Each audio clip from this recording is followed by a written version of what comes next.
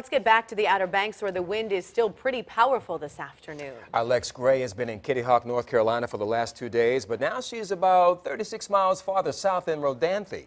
And Lex, it looks pretty grim out there today compared to the little bit of sunshine we saw yesterday, and we can hear the wind.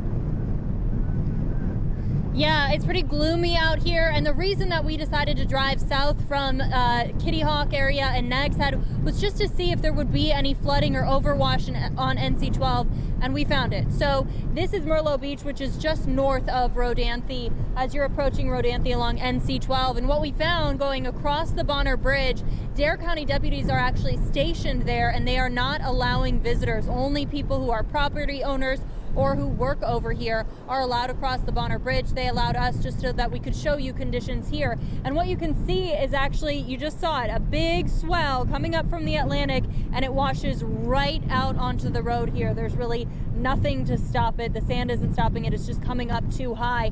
And we can also show you closer video from Kitty Hawk earlier this morning of the Atlantic Ocean. It is just churning here, and that's because of the high winds. And what I found when I was talking to business owners is that they seem pretty concerned about their employees' welfare, both today and tomorrow. So at Sam and Omi's, where we got breakfast, they were talking about the possibility of not opening in the morning just because of the drive that some of their employees have. They didn't want them crossing bridges.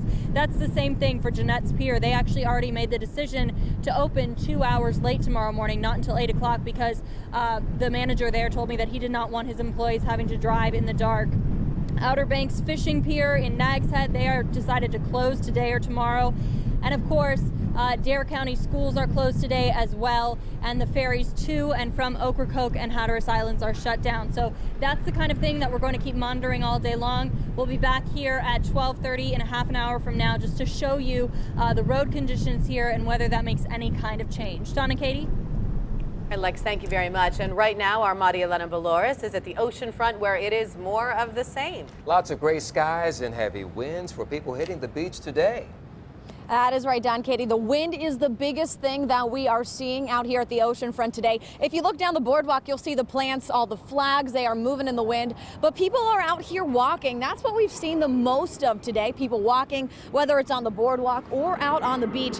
Now, the winds are gusting around 30 miles per hour. They're averaging 10 to 20 miles per hour. So they're pretty heavy winds that you're going to feel if you're walking out here. Now, over at the beach, we are seeing some pretty big waves out here, bigger than normal for sure. They are huge waves, and the rain, it's been drizzling a little bit, but nothing too bad.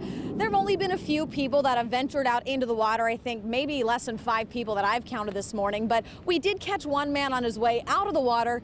His sister said she was a little bit scared when he was in there. Scary when I saw him going inside. The water is not cold, it's very nice, but I got a point that I say please don't go more because it's just scary to see the waves.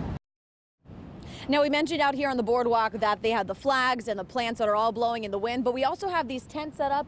That is for the upcoming Neptune Festival. We're set to meet with one of the organizers in a little bit. She said they are not worried about the weather for this weekend. You'll hear from her tonight on WAVY News 10 starting at 4. For now, live at the ocean front, I'm Marielena Barlouris, 10 on your side. As we continue to follow Maria's track and how she's impacting our area, this is a good time for everyone to download our WAVY weather app. It gives you a real-time look at radar and hour-by-hour forecast. You can also sign up for alerts that let you know if or when a storm is expected to move into the area.